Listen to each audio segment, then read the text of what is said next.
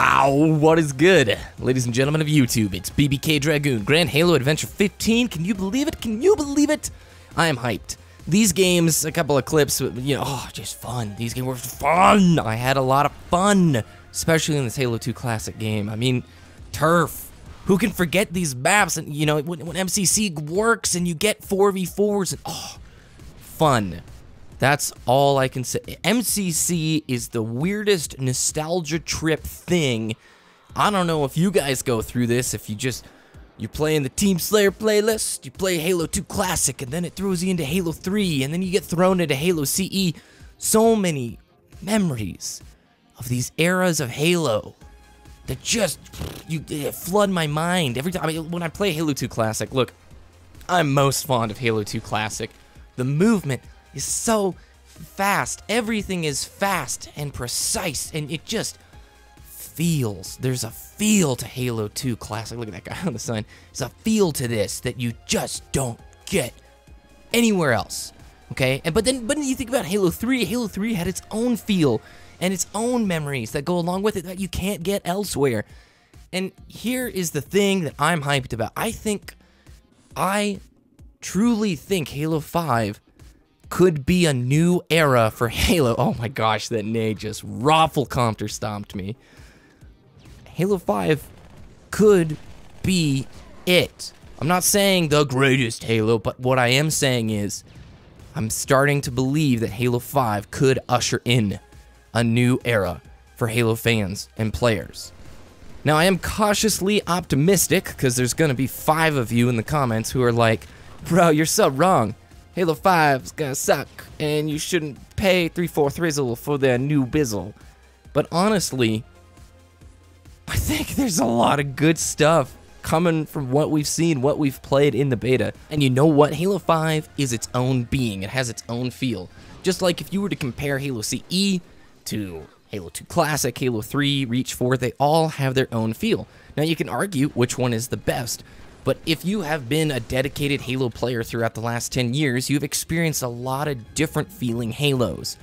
And that's part of the fun, is going through this adventure. That's part of the title. Like, I started the Grand Halo Adventure to help get through the tough time of broken MCC. Now, by the way, I have been taking tap dancing lessons, so I'll do a little skadoodle right there on the red team's head. Pretty nice. I'm not at river dance levels yet, but I think I did a nice little number on that guy's head. Anyway, the reason I started the Grand Halo Adventure was back in February when Master Chief Collection was still broken. For those of you who are new to MCC, it only started working, like, decently in March. So I started this series knowing that there are ups and downs in the adventure, and at the time, there was virtually nobody else making Halo videos. I don't want to discount those that were, but it was very small. More people are doing it now, which I appreciate.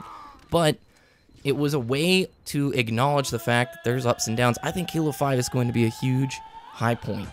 Now, granted, it has to work. We can't stomach any more technical issues. But I'm not going to live in the negative side, glass half empty world. I'm going to assume that Halo 5 is going to work, since the beta worked fantastically. Now, if you've watched the last few weeks of the Grand Halo Adventure, I've gone over all the sweet new Halo 5 stuff. I've talked about the esports aspect, the spectator mode with wireframe, Warzone, the campaign that's supposed to be twice as long as Halo 4. All of these things that are making Halo 5 start to sound like, you know, the Halo 2. This could be a revolutionary step forward for Halo. Regardless of what your opinions are about the balance, I'm past that. I'm very far past that. And guess what? They can now update balance without patches. This is going to be, I think, the most dynamic, unique era for Halo, in the sense that we have the developers directly acknowledging the importance of competitive play. They're not ignoring the fact that Warzone works towards the more casual multiplayer side of the community. For the big team battle players, it's not coming at launch. I don't understand your, like, I like big team battle, but I'm not part of your community. You know what I'm saying? I'm not a BTB guy. I'm a 4v4 person. I love Arena. That's where I'm at. Those free DLC maps have got me going wild. More importantly, Halo 5 offers a unique look and a different pace of gameplay that it might get new people involved in the scene. I love the old school Halo players. Love you all. but we need new blood in this community to grow it and to freshen and strengthen our resolve. And releasing games that look like the previous Halos, in my opinion, that just doesn't work. Making a Halo 3 HD, I don't think would do that. I think you'd bring back a lot of the old school people who might have moved on, but I'm ready for some new blood. And I know there's going to be some of you in the comments who are like, you are kissing 343's butt. I hate the way Halo 5 is. Classic Halo is the way it should be. I will never win that argument. It's just something that Halo players will debate for the rest of time. But I want you to know I am stinking excited for Halo 5. I've had great adventures, not just this year, but in the last 10 years of Halo. And I'm looking forward to forging more. There's a lot of potential with Halo 5. I'm hoping it delivers. Man, October can't get here soon enough. Thanks everybody for watching, I appreciate it. I'm Burger King Dragon, and I'm gonna fly forward now. See you next time. Oh, like the video if you enjoyed too, and leave a comment.